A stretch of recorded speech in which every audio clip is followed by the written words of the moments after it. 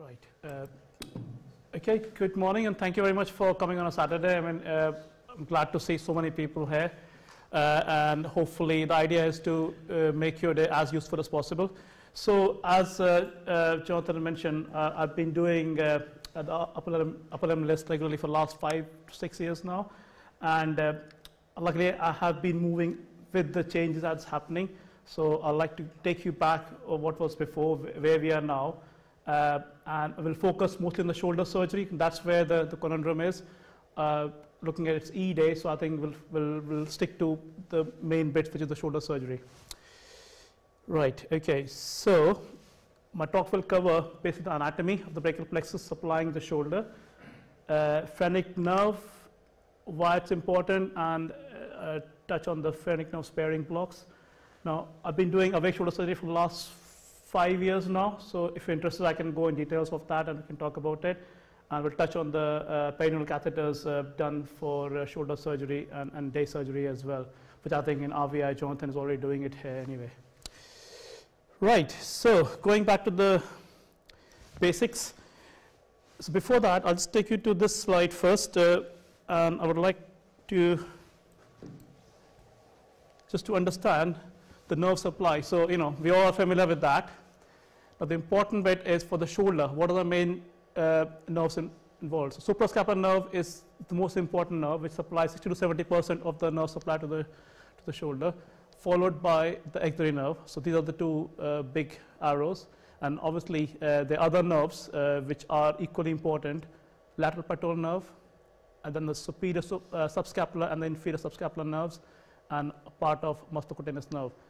Now, if you track it back, you can see they're all coming off the upper trunk, C5, C6.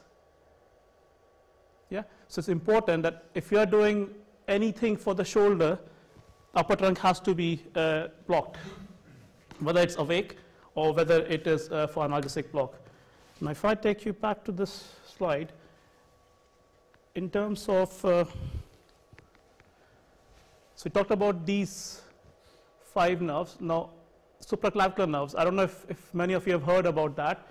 This is a nerve which supply the skin bit over the shoulder, and that's particularly important if you're doing the awake shoulders.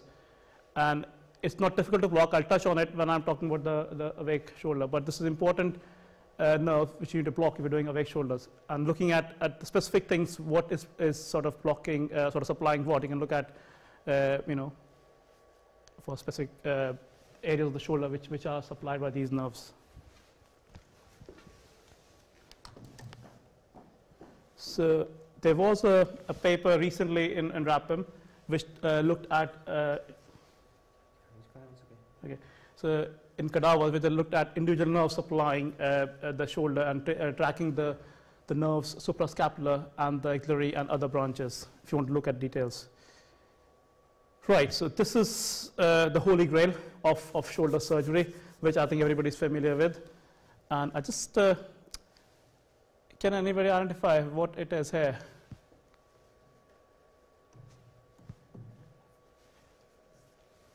Or what you could it be? Just guesses. There's no prizes for that. Sorry? So that's the phrenic nerve here.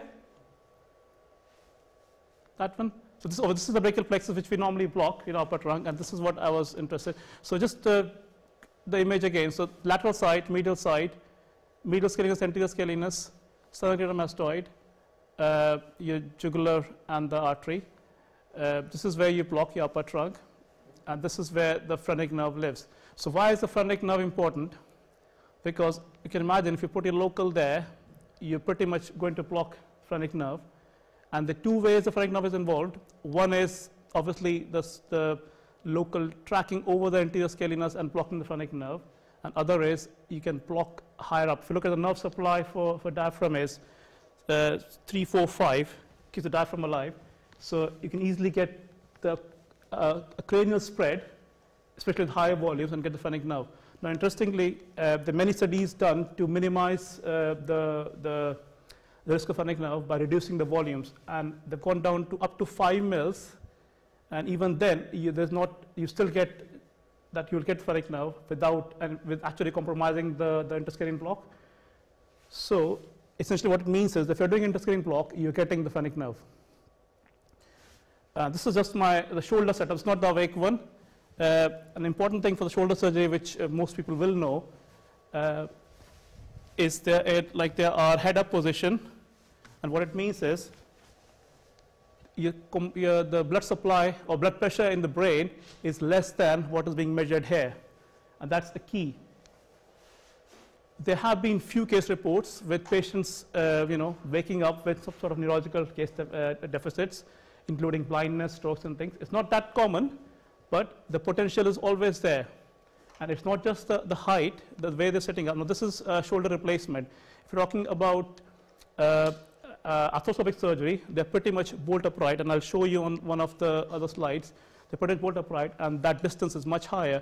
So the important thing to remember is with the blood pressure, what you're measuring here and what you're getting here is much less. And it has been proven with near NIRS sort of spectrometry that the saturations in the brain are sort of significantly lower depending on how long the surgery is and what are the significance of that. And there's a study in 2010 which said that if in sitting position, in spite of maintaining normal blood pressure, there is decreased saturation in the brain and there's a risk of sickness. And in addition to cognitive impairment, things can happen depending on the inherent sort of pathology of the patient. Change that to an old patient with pre-existing dementia and thing, and there's a very high risk of stroke. So something to be aware. So I routinely, if I'm blocking and under anesthetic, I use a phenylephrine infusion to keep the blood pressure as normal, if not higher than what they have, to minimize the risk of any sort of ischemia to the brain. And in addition, the CO2 is probably kept at higher normal so that we can maintain the blood supply to the brain without compromising any sort of deficits to the brain. Right, so going back to the phrenic nerve, this was the first paper by Omi. Actually, they've done a lot of work that time in 1992, you can imagine, and where they looked at volunteers with interscalene block and looking at the diaphragmatic function with ultrasound at that time, so which is very impressed at 1992, they were actually looking at that.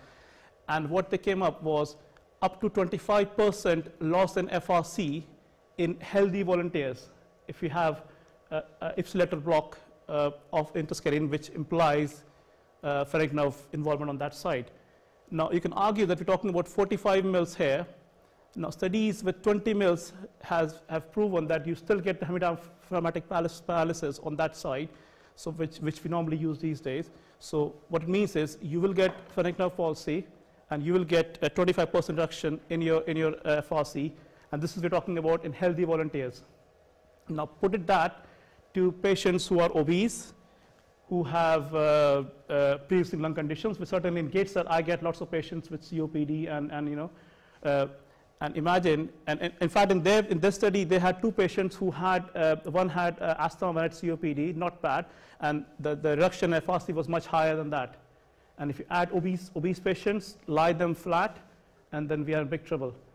Has anybody had any incidences of phrenic nerve palsy needing support, respiratory support? How many, just out of interest? One. Okay.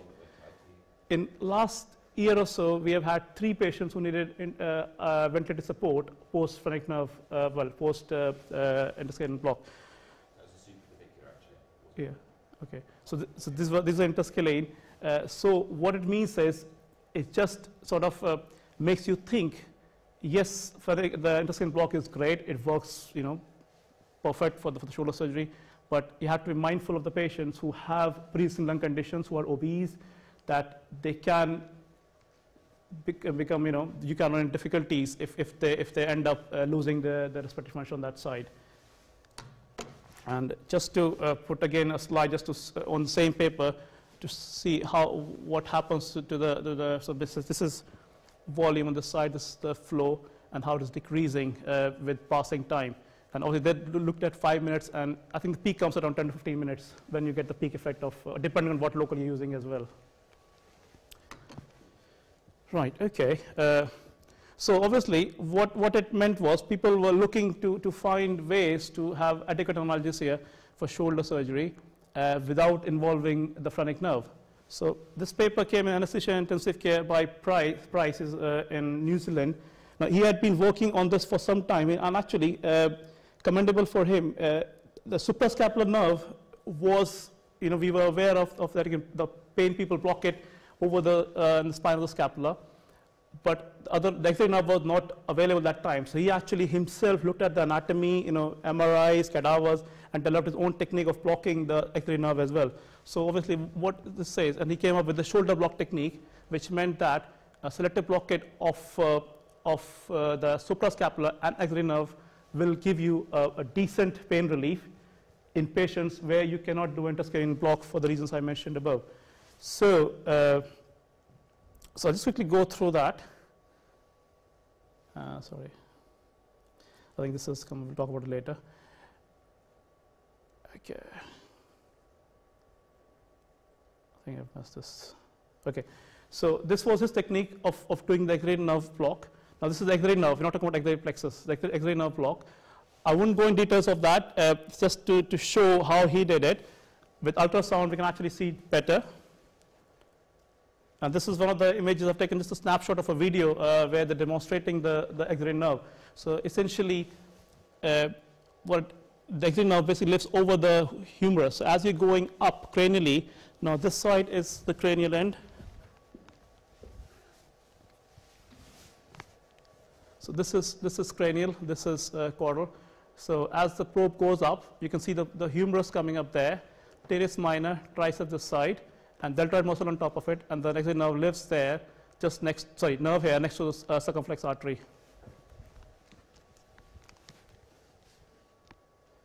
And this is the image which is mentioned where exactly is the nerve there. Okay. Now we can touch on it in the demonstration when we talk about it. This is another, so his approach was like short axis approach. So he blocked in this way. Plainly, the reason he did that because he found that it's consistent to have the posterior humeral border like that. And you can see deltoid here, humeral border here. That's local. So what he said is you can put the local over the humerus under the deltoid, you'll get the nerve. So it was not a difficult block to do on ultrasound.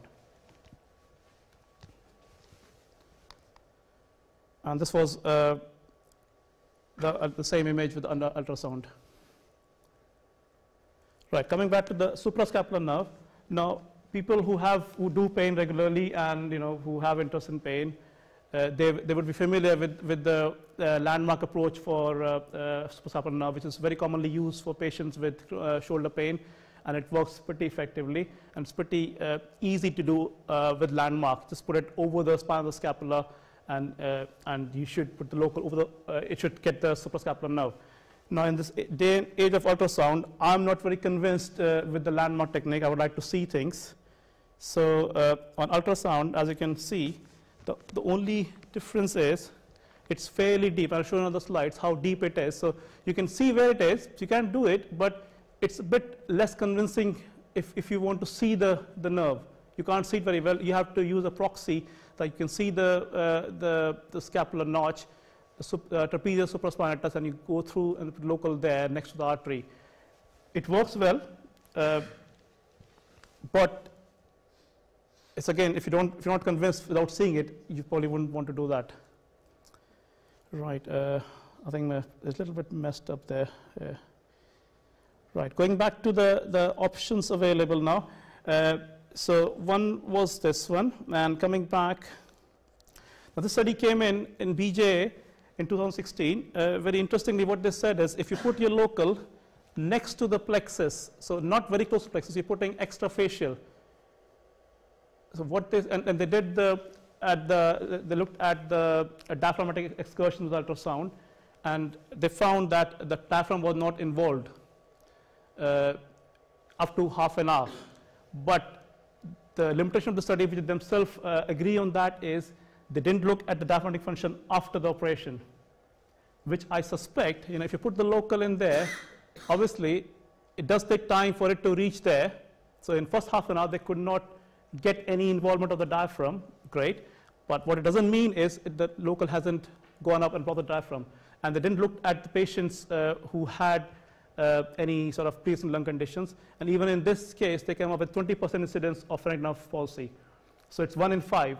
So obviously, if I'm a consultant anesthetist, I would be wary of putting a local there if I'm worried about the lung functions, because 1 in 5 chance is that patient will get the diaphragmatic palsy. So, I mean, it was a good study, but it has its own limitations, and it's not 100% again. Right, so this was a review in 2017, RAPM again, which looked at the availability of studies for diaphragm sparing blocks. And obviously, top one in that was this study where they're doing the shoulder block, external nerve and suprascapular.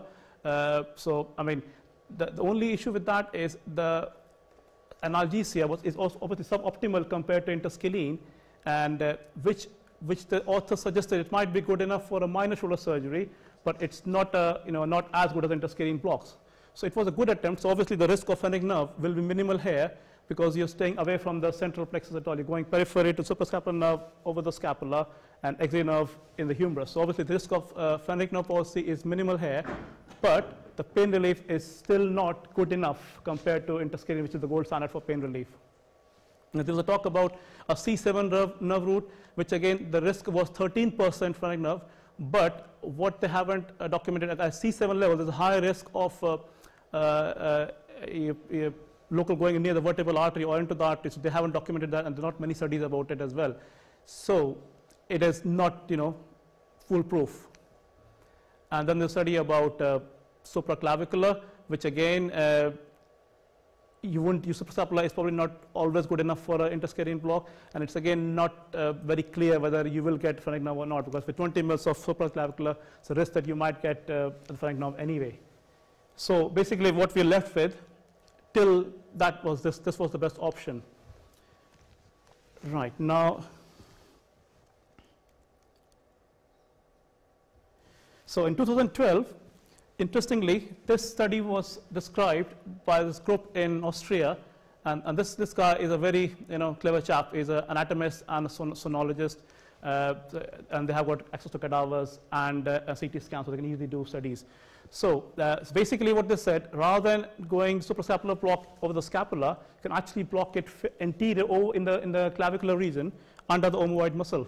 So if I say that's lateral, that's medial, so we're doing the supraclavicular block, move your probe laterally. So that's your supraclavicular brachial plexus. And as you're going laterally, you can see this hyperechoic omoid muscle coming up here, and there's the suprascapular nerve in this place. So this is what they demonstrated, that you can see the suprascapular nerve here. So 2012. Now, interestingly, same group. Certainly Morigal was there. They came up with the study.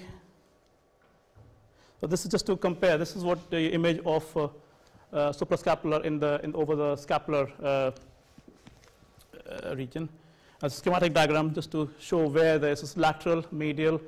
This is the trapezius muscle, sternocleidomastoid, brachial plexus behind it, and the omoid, and the dotted line is the omoid nerve, which takes a course behind the omoid and goes under the trapezius. So this study came in, and this is, I think, the latest study, which has created a lot of buzz in the world of, upper limb and shoulder, and there have been a lot of responses to this, good 4 or 5 replies. Every RAPM, last couple of editions, somebody is replying to this, and for the reasons it is. So what they said is, so they compared the anterior suprascapular nerve block, which we just mentioned about, with the interscalene brachial plexus block for shoulder surgery, and what they came up was that it is preferable to interscalene block. It provides excellent analgesia without exposing patients to impaired mobility and to risk of more potent but also more invasive interscalene block. So what it means is, what they showed that the pain relief was actually not inferior, which is again a very interesting terminology they've used. It's not inferior to the interscalene block. At the same time, they did a grip strength of the hand to say that the brachial plexus is not involved completely as well. So I'll just show you a couple of slides to make it understand what I'm trying to say. So here we are in terms of pain relief. So if we forget about this, we're looking at time since operation. Now this is suprascapular nerve, and this is interscalene, right? So if you look from here, so 10 to 30 minutes since operation, the NRS, which is the numerical pain score, and this is the time, it is higher in suprascapular. So patients are in more pain here at between 10 to 30 minutes. The moment it goes beyond 30 minutes, the pain relief in suprascapular nerve is better. So it's between 1.5, whereas the interscreen is 2. And then they did at 6 hours, which is interscreen is here and suprascapular is here. And next reading was at 24 hours, and they extrapolated this data straight to there, which is pretty much similar. So inferring on that, what they said, the pain relief in suprascapular nerve block was better than interscreen block, which is what implies looking at this graph. Now, next study, sorry, next slide. Sorry, before that. Right, I had the slide as well. So basically, another slide was about the hand grip strength, which they looked in the suprascapular nerve. The grip strength was there, and what it implies was they're trying to say that there was no proximal spread of the local to suggest that it has gone on to block the other brachial plexus. So because there was no drop in muscle strength in the hand, they could say that the plexus blocks, the local did not track up compared to the interscreen, which had much higher incidence of a block on the hands. Now, before I go any further, I'll ask Khristianne. This was another image from what they do in Australia. Mostly they do out of plane techniques, so they always do their loss out of plane. So this is the pro position. That's the omohyoid. This is the clavicle, and this is the suprascapular nerve. So the block, you can see, it's fairly lateral to that. So before I go further, Khristianne, one of our medical student, she's been doing a dye study here and looking at putting dye under the omohyoid muscle and looking how it spreads. So I'll let Khristianne put her laptop in this. Good morning, my name is Khristianne. I'm an integrating MRes student here at Newcastle, and I did a sub-omohyoid neck dissection. So just to give you a bit of background, as part of my MRes, I chose to do a surgical anatomy module where we chose to do an 8-week dissection project of whatever region the body fancies. So I chose the neck. So with Dr. Womack, I decided to do this sub-omohyoid, looking at this plain block using dye. And obviously, following on from what Ash has said, this is used for regional anaesthesia for pain relief because the gold standard is an interscaling block, which blocks the brachial plexus, as previously been said. But this is looking at the plane instead. So this is clinical data that I was sent from Dr. Varma.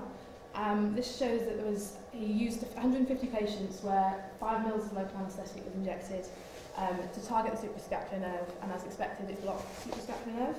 And in a handful of patients, about 10 to 15 mils was used, and this was to not directly target the suprascapular nerve, but within that plane, and that also blocked the suprascapular nerve. So this was kind of the clinical context that I was given before going into this cadaveric dissection. So our aim was to kind of show visual evidence in a cadaver that we could see that the suprascapular nerve was being blocked, and also to kind of cover the side effects of this chest heaviness that patients were experiencing, which was either hypothesised to be the phrenic nerve or the long thoracic nerve. So we went to go and have a look and see if it affected either. So basically what we were doing was we were injecting it in a cadaver and seeing where it went. So this is a picture of Dr. Womack injecting the cadaver with a combination of latex and dye and using an ultrasound machine to do that. So just to show kind of what we were looking at, so you can see that's the inferior belly of omohyoid highlighted in orange, and you've got, as Ashwani pointed out, the suprascapular nerve and the brachial plexus just underneath. And this is my needle for the dye of latex going underneath kind of the tendon in between the two bellies. And then this diagram here on the left is kind of just to show the direction of the needle, which I'll come on to explain why that's important. But we did posterior to anterior, lateral to medial. So, as Ash has previously said, while we're targeting the suprascapular nerve, it comes off the superior trunk of C5 and C6. It's important because it has 2 terminal branches to the supraspinatus muscle and infraspinatus muscle, and has sensory innervation to both the glenohumeral joint and the acromioclavicular joint. So, therefore, obviously important in children's surgery. So now I'm just going to talk you through my incision, the layers I went through just to get through the dissection. So I started off by doing a big kind of radical neck dissection. Just to explain what that big gash is in the middle, that wasn't me, that was one of the embalming team. They just pulled out the carotid artery and put it. So I did it from both sides of the neck, but some of the images, I've got both of them in, but I actually looked more onto the left side where that gash doesn't kind of get in the way. So the first structure I hit was platysma. You can see those fibres running out. Platysma is obviously quite an interesting muscle just because it has no tendinous or ligamentous attachments and sits just over the chest wall, so that's what you hit first. And then I dissected away off the fascia underneath, and that's where you can see it. You can see the fibres a bit more clearly, just running up there. So the next thing we hit was sternocleidomastoid. You can see I've highlighted in like pink the two heads, the clavicular head and the sternum head. And you can see those two structures running over it. You've got the greater auricular nerve and the external jugular vein. Just to orientate you, you're looking at your left side and you've got the thyroid cartilage in the middle, so that's your midline. And you can see where the mandible is, just where the submandibular gland is, just sitting underneath it. So now just talk about omohyoid. So dissected further underneath sternocleidomastoid to get to omohyoid. You can see the superior belly and the inferior belly, and just highlight that in orange. This muscle attaches inferiorly to the scapula and up to the hyoid bone with a tendon in the middle, and it's an infrahyoid muscle that depresses the hyoid bone. It's important because in this study, because it sits within pretracheal fascia, which is where we're aiming for with our dye. And as you can see, you can start to see some of that grey dye underneath, which is not normally there. So I've now chopped off omohyoid, so you can see a little trunk down the bottom there, and I've lifted it up, that's in my blue glove, and you've got sternocleidomastoid off and platysma is still up. And I just want to draw out where the internal jugular vein is. In this cadaver they're really papery thin, so you can't actually see them, but that was my medial border of where the dye went, because that's in a different layer of fascia. So now just to kind of directly show you where the dye actually went, so all of that grey stuff is the dye, and you can see that blue dotted line is where the medial border is, which is where the internal jugular vein is. My superior border was basically the superior border of omohyoid, which we kind of expect because that's where we injected. And then it runs down laterally, and you can see where that green arrow is, that's one of the nerves poking through, that's actually the suprascapular nerve. So the dye went as far as that. And it also spread infraclavicularly as well, but not too far. We just took the clavicle off and it was just underneath. So what I also wanted to show you was this image, which was a previous MRes student that did the same project as me, but used a different type of dye, and the needle direction was also in a different way. So this dye was methylene blue, and it just kind of went everywhere and just spread throughout all the soft tissues, whereas latex is very rubbery, it just sits where it gets injected, it doesn't soak through tissues. And this injection was done the opposite way to my cadaver, so it was from anterior to posterior, medial to lateral. And as you can see, the dye is literally on the opposite side of omohyoid, so just to orientate you, you've got sternocleidomastoid reflected, and then you've got the two bellies of omohyoid, and it's literally sitting above, so you don't get any infraclavicular spread either. So now on this image, I've completely dissected all the dye away, but you can see there's still a few bits that are just horrible in grey and blue. So I think we probably hit a vein as we went through, but you can't really tell that on an ultrasound scan on a cadaver because they've got no blood in them. So we think the vein was hit, but I don't think that made any effect to where the dye spread. So you can see the transverse cervical vein and the suprascapular vein running across. And you can see the suprascapular nerve as well. So just on this image here on the right, it's a bit more clear. So you can see the brachial plexus coming down and the suprascapular nerve. So I've dissected the fascia away that was sitting on the brachial plexus, and that latex dye was then sitting above that fascia as well. So I went to find the phrenic nerve, because that's what we've been talking about a lot this morning about side effects. So this was again under another layer of fascia, so you can see there's no dye here, apart from you can see a few of the veins with the dye, which I've just kind of pushed out the way for the photo. So you can see the phrenic nerve running down towards the internal jugular vein. So it does kind of make sense that this is in the same region, and obviously the latex was sitting above this, but if it's local anaesthetic, it's likely to diffuse through. And you can see the brachial plexus running off towards the shoulder, between the scalenus anterior. This slide was just to show you that there was no dye kind of north of omohyoid. So here you've got the carotid artery, and you can see it splits into the external and the internal carotid, and you can see the first branch of the external carotid, which is the superior thyroid artery, just coming off. And you've got the vagus nerve, that big, thick, chunky thing running across it, and you've also got the descendant hypoglossi, which goes up into the neck to find the hypoglossal nerve. That's just underneath the mandible is where you're looking. So just kind of to summarise what this cadaveric study showed, plain blocks do spread to the suprascapular nerve, and we've shown that with the dye spread. We've also shown that the direction of the needle really influences the spread, which is something that we weren't really anticipating. But now we've got two cadaveric heads showing different things, so we can really say that does make a difference. We could explain some of the side effects because the phrenic nerve is really, really close, and it is just underneath that fascia where all this latex spread. I couldn't find the long thoracic nerve. That could have just been me. but it seems like it comes off much deeper and more below the first rib, rather than the region we were working in. For future work, we're kind of hoping to do another cadaveric head. We think the dye needs to be a lot thinner. The latex mixture we used was very, very viscous, which is obviously not the same consistency as local anaesthetic. And also these cadaveric heads, some of them have been out for a little while, so they're much drier, so they're not going to be the same as a real-life human. We also think we should do a larger volume of dye latex mixture. We only use 5 mils to inject into the neck. We use more on the other side, but the dye just seems to go everywhere. So we only use 5 mils on the side that I actually dissected properly, whereas in some of the studies that have been done, it's been 10 to 15 mils, so it would make more sense to up that.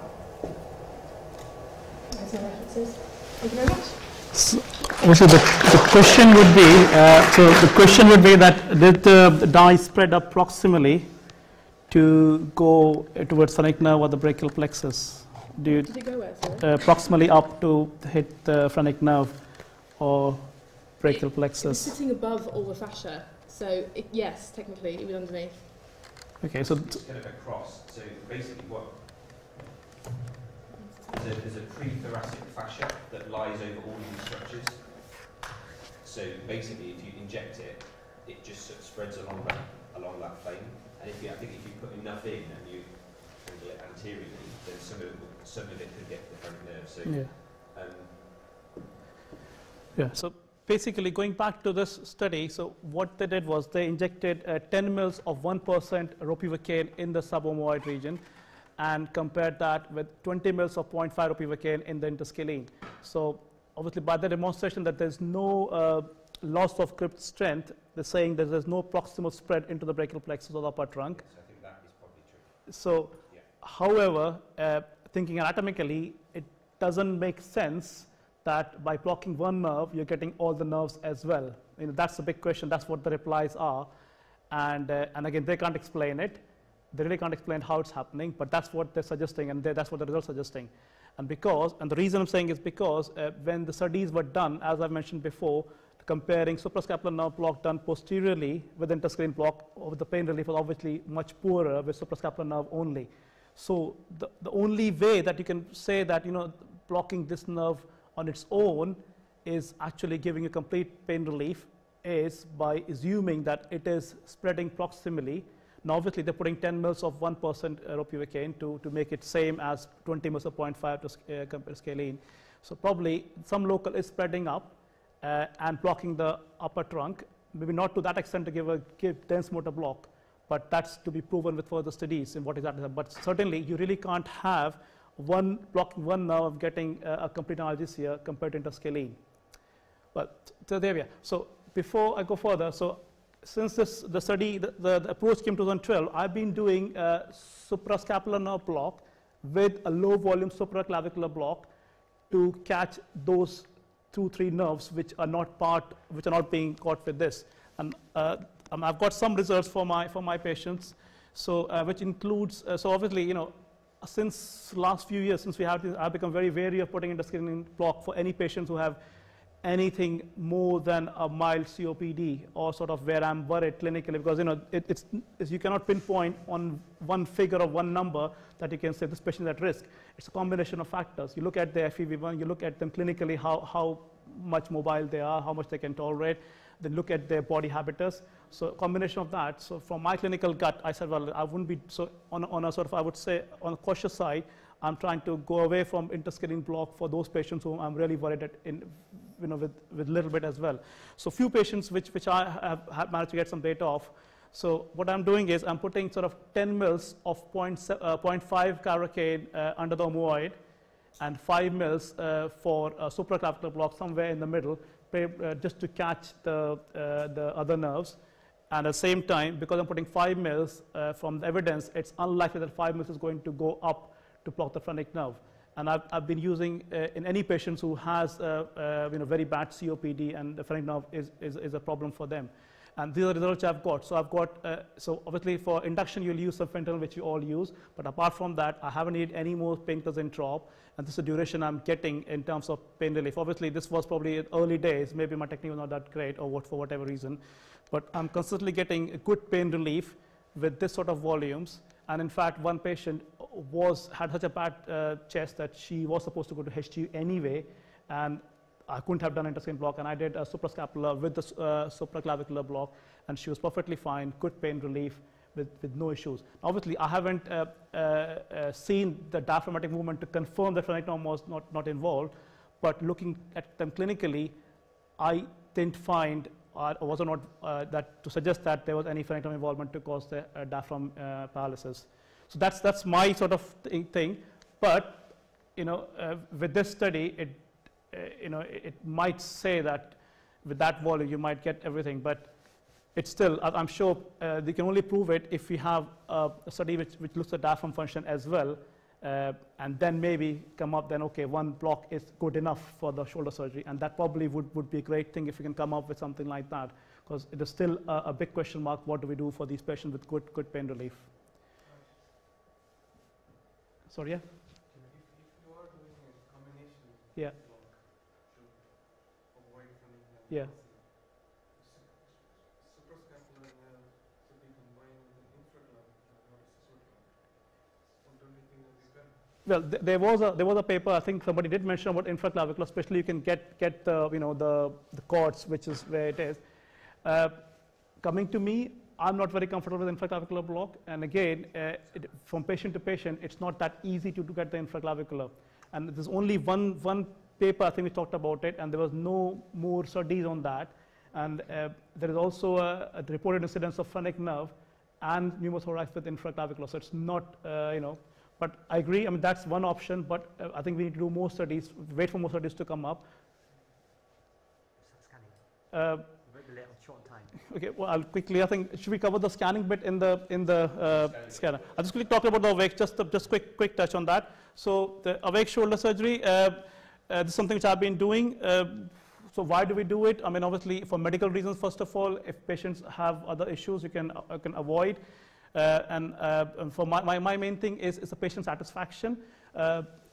I've done pretty much nearly 200 patients now, and not one patient has said that they didn't like it. They would prefer that way. The recovery is quicker. They can eat and drink quickly. Apart from that, the best part is we actually watch the operation. So I'll just show you my setup here. So that's the patient. Just to put on the position. So look at the position, how port upright it is in arthroscopic surgery. And we have two screens here. One for the patient. Another thing I mentioned is the transparent drape which we use for all our upper limb patients. That's very important if you want to keep an eye on the head and neck of the patient. So if you have a transparent drape, the surgeons, the theatre staff, us, we all can see what's happening with the head of the patient, because under a green drape, it's always a risk that the head can move, and there have been case reports of some sort of damage happening, hypoxic brain injury. In fact, one of the hospitals in Birmingham, they have banned green drapes. They all want transparent drapes for upper limb or these sort of patients. So just to show what we do here, so different angles. So this is one screen is for the patient and one screen for the surgeon. So the surgeon can explain what's happening. Patients know what's happening, and their understanding is better. I mean, they're appreciative of what we do, and feedback is great. Obviously, there's certain issues with awake shoulder which people who do will be aware. There's a very high risk, up to 30% risk of sudden bradycardia hypotension, which we had when I started. And there were some mechanisms which probably explain that. One is basal-gyrus reflex. I won't go in detail for time-wise. And before I go further, so this is supraclavicular nerve which I was talking about. So if you're doing awake shoulder, it's important to get these nerves to catch the skin bit over the shoulder. And it's very easily done, and you can see. So what I do when I've done this, so lateral medial again, when I've done this block, I just pull my needle out as I'm coming out on the way. I just inject a couple of mils in this plane, and that gets these two nerves. You can actually elicit paresthesia as well. If you use on a sensory mode nerve stimulator, you can actually elicit paresthesia in that region. That confirms that these are nerves there. And just to show where it covers the area, that's the skin bit. And this was a paper in Anaesthesia 2011. I've got lost that. So it was a letter in 2011 which looked at this bit. Right, so things which can contribute. There was a paper in Korean journal, which again they found in patients who where you needed to give supplemental like fentanyl, or patients who were on right-sided, they had a higher incidence of bradycardia hypertension. Like this slide is important. Now, from what I realize in my practice is patients, typically the bradycardia hypertension happen in patients who were men, and I think we all know as men we can have a brave face, but a lot of catecholamines going inside without showing up. And these are the patients who actually had a bradycardia. And one of the important input is the emotion. So if you're very anxious, you have high catecholamines running inside your body, and that can actually stimulate the C fibers in the heart, which have a direct vagal response, which actually block all the sympathetic response which you normally will have. So normally if you sit up, you have a sympathetic response by increasing heart rate, increasing SVR, but in those patients, this response sort of blocks that sympathetic response, and you get a sudden bradycardia, hypertension. So the way which I have dealt with is I've started using, if I go back to my slide on the awake shoulders, I've started using some propofol here. And it's again not to make them sleepy. The idea is I run a TCI at around sort of 0.8 to 1 mics per mil depending on the comfort level. And that takes that emotional element away. And since I've started using this, I haven't seen any more patients who have that severe bradycardia hypertension. So that's something which works for me. And obviously your block has to be good. And I don't have a block room, so I don't wait for the block. I give the block and then I go in. The other thing which we need to do that is to give obviously we're doing up this side, but if you're doing the operation this side, we need to cover a bit of a posterior port with the local anesthetic by the surgeon. This is what my surgeon infiltrates that. So block has to be good. We go in, 20 minutes is what it takes for the block to cook, and that's the time the surgeon takes to position and drape. So by the time they're actually ready for knife to skin, they're pretty much ready for surgery. Sometimes they need a bit of propofol to start off. Sometimes they might need a bit of alfentanil as breakthrough pain, but that's about it. And pretty much, I haven't converted for the last 3.5 years any patients who needed, convert to GA, and the feedback is great. Lovely. Just a touch on the so stable tilt test. One of the medics do it to explain unexplained syncope. To see if patients who are prone for bradycardia, so that helps. So some patients who don't have any other reason, they can find out the table tilt test.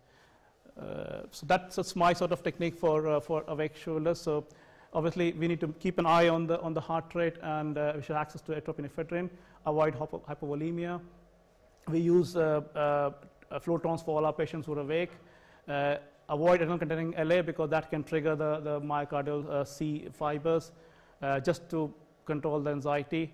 And interestingly, there has been study where actually beta blockers are protective. So if blood pressure is high, I'm actually very keen to use labetalol, but actually works better in minimizing the risk of bradycardia hypertension. I know it's a bit counterintuitive. Okay, so just a touch on that. So this was a study done again in Norfolk where they looked at the feasibility of doing catheters for major shoulder surgery. Now, this is about 2006. That's time the shoulders cuff were done open, which was very sore, and they were kept as inpatients. So they actually put catheters for these patients and started sending them home. And to explore it further, they are doing it now pretty much for the ankle patients as well. I think in Newcastle, Womack and Verma, they're doing for their shoulder surgeries, sending patients home with catheters. So obviously the pain relief is much better, because if you look at a patient with cuff repairs and SADs, the pain relief, the actual severe pain is up to 2 to 3 days, whereas our single shot block lasts for say 24 hours at the max. So the catheters help to keep the pain relief better for good 2 to 3 days, and the patients, and it is fairly safe in the right patients. Okay, I'll just finish here.